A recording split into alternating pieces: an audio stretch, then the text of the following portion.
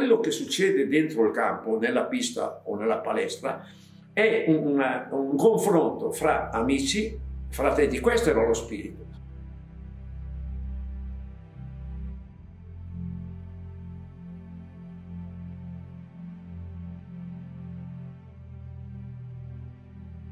Io ho continuato a fare l'atletica pur rimanendo in nazionale dal 61 al 72 con l'idea del gruppo degli amici del collegiale.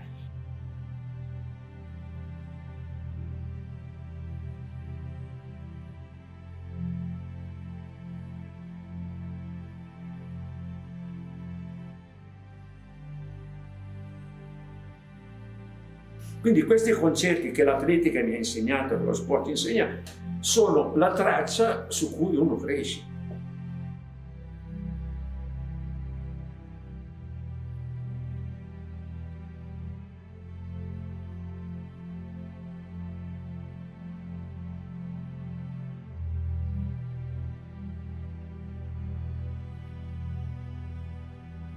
Io, essendo diventato il capolista, ho praticamente corso in quasi tutte le 4x4 l'ultima frazione. E qui è il solito discorso.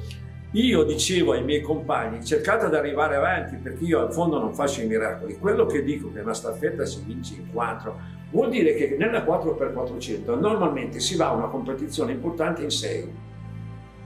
Tutti e 6 partecipano alla preparazione, tutti e 6 partecipano all'eventuale gara, però solo 4 corrono la finale, ma vincono tutti e 6. Purtroppo 2 ne sono alzati dalla panchina, quindi in teoria non hanno vinto niente. In pratica per noi hanno vinto anche loro.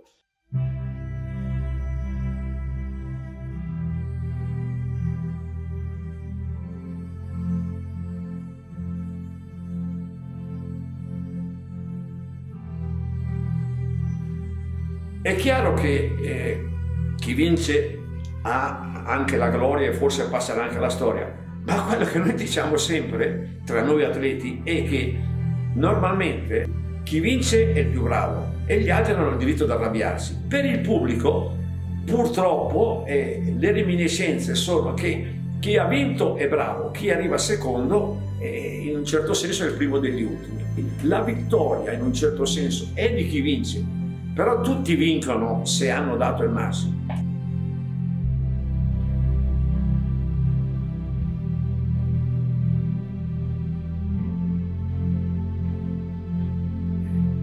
Dare significato a una singola vittoria diventa molto difficile, ma la vittoria più grande che io ho avuto e imprevista è quando nel 63 vado a fare le universiadi, dove corro insieme agli altri, divento capolista, ma nel 65 io parto per le universiadi con l'intenzione di andare in finale.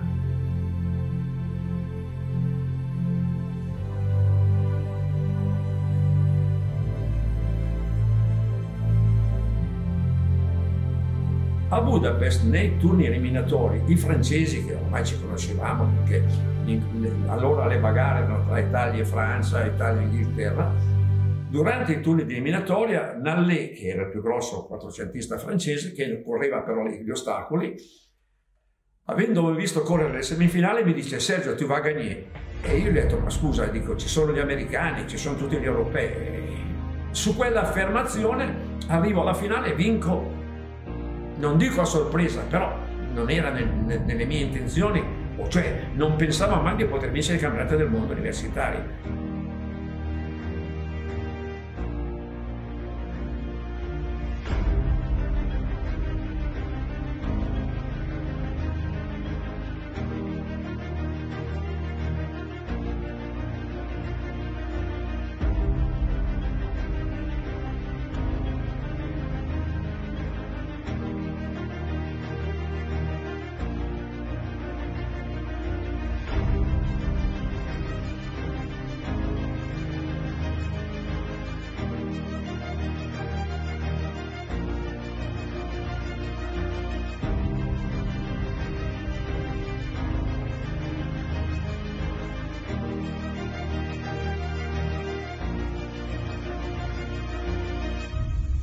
Vinco 400 e 4x400.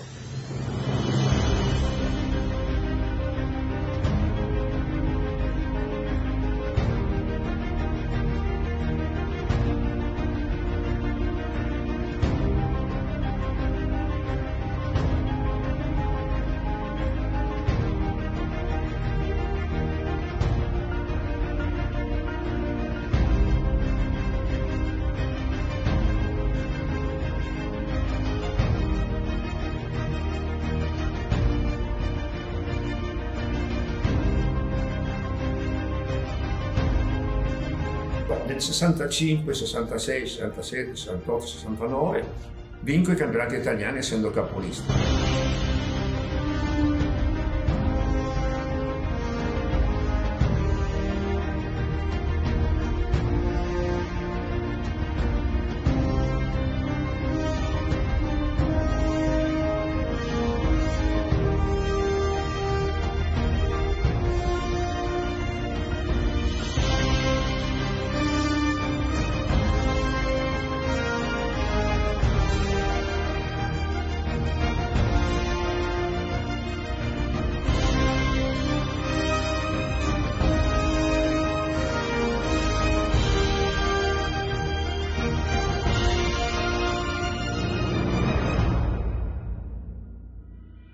Diventare nel giro di pochi anni, praticamente sono entrato in nazionale giovani e vinco il titolo, in nazionale grandi vinco il titolo, alle universiadi che sono i campionati del mondo e vinco il campionato del mondo.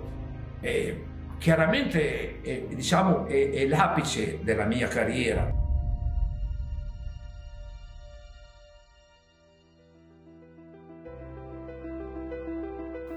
Sergio Bello Italian.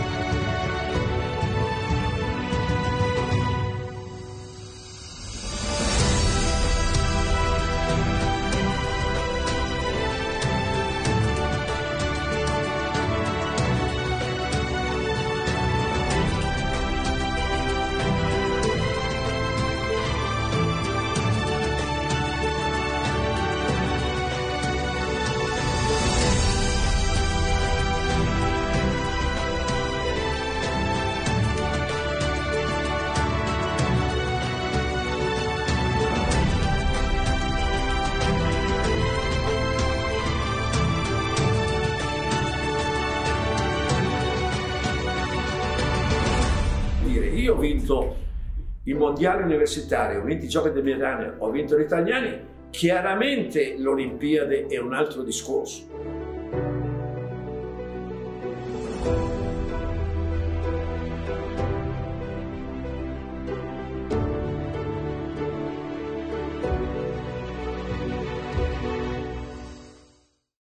A Messico abbiamo vissuto l'Olimpiade molto particolare perché noi atleti eravamo in una bolla tranquilla.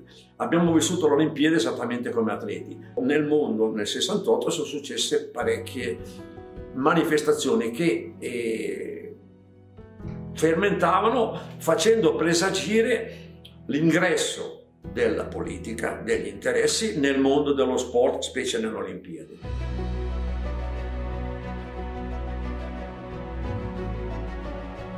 A proposito del guanto nero dei Black Panther di Messico, io ho vissuto questa situazione all'interno, però non ho percepito in quel momento il significato di questo gesto.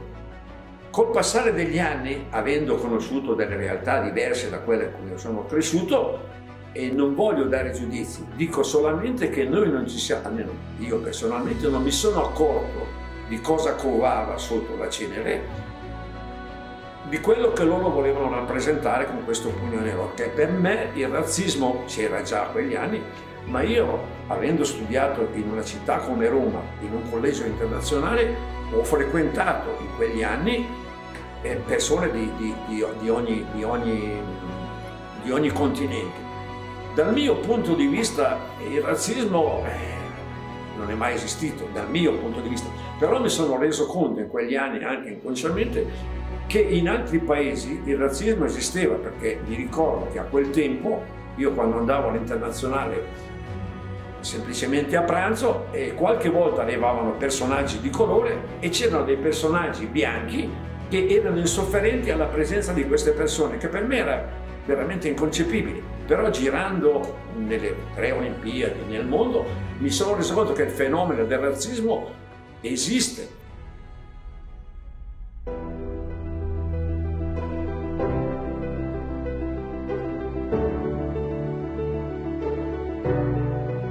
Le sensazioni che si provano in una finale delle Olimpiadi, e chiaramente non saprei descriverle, e dipende sempre con che spirito tu vai a queste gare. Arrivando in finale a Messico abbiamo raggiunto il risultato. Nella finale 8 abbiamo battuto i cugini francesi che sono arrivati dopo di noi. C'è anche l'Italia di Sergio Ottolina, Giacomo Puosi, Furio Fusi e Sergio Bello sono in quarta corsia, la corsia centrale. Partita la gara, Francia in corsia 1, a seguire Gran Bretagna, Trinidad e Tobago, Italia in quarta frazione, Polonia, Germania, Ovest, Kenya e Stati Uniti.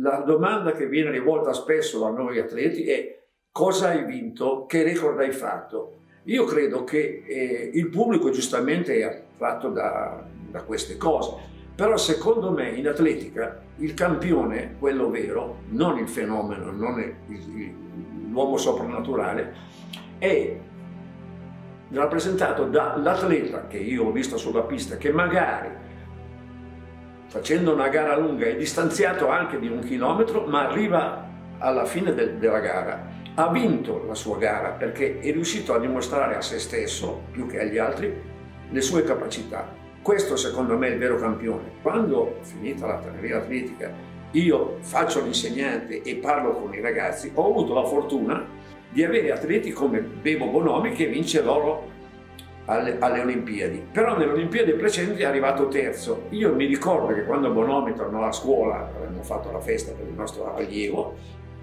ho cercato di far capire ai ragazzi che tra il primo che vince e quello che arriva secondo o terzo a volte basta mezzo metro, ma non è che il secondo non è bravo quanto il primo. Ho un episodio curioso da raccontare a riguardo della fortuna, che secondo me, se esiste in maniera molto relativa. Però avendo assistito a Messico alla gara di Beppe Gentina nel triplo, dove è entrato in finale facendo il record del mondo, il primo salto di finale migliora il record del mondo, la gara si svolge, alla fine della gara, uscendo dalla pista, arrivando terzo, mi dice: Sergio, mi sono reso conto che per vincere un'Olimpiade ci vuole la tua migliore prestazione, la tua migliore condizione e il momento giusto. Io per 1 centimetro ero giù dal podio. Ho fatto 2 volte il record del mondo. Ha vinto? Certo che ha vinto, però è arrivato terzo per 1 centimetro.